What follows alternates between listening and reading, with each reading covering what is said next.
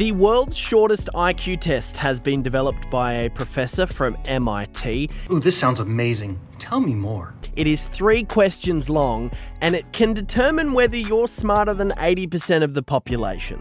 Oh, that's not an IQ test. What you did was read a 2018 Reader's Digest article, and not a very good one, I might add, about a 2005 research study from MIT, and then tried to pass it off as new information in 2023.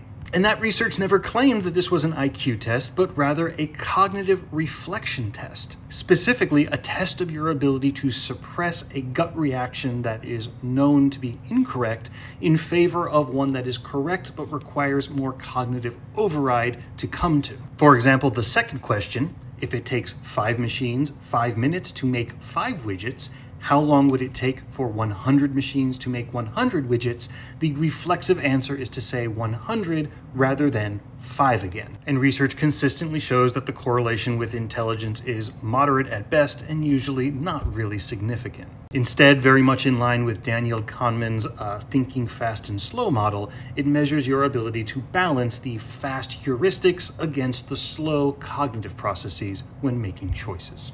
In the words of Dr. Mughal, class dismissed.